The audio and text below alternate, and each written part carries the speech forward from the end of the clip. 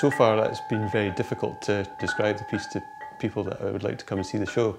But it's very surreal. There's sort of fantasy history involved, as well as amazing commentary on art and culture. So there is a kind of story, and there's a few fantastical elements in the story that the musicians are kind of recreating. We have a screen with a movie. We have 5 musicians on stage, 2 Foley artists, and one main character who's an actor.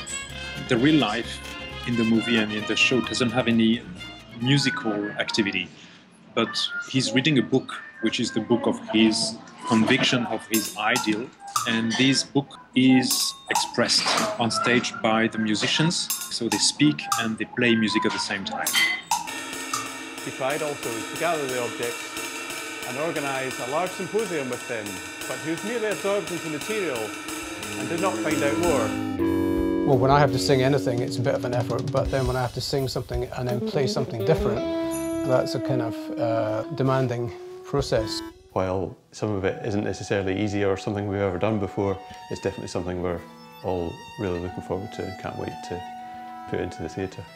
At the moment you mix media, for instance music, text, storyline, animation, it requires a certain type of musicians or actors who are open enough to put themselves in danger and to do something that they have never done before.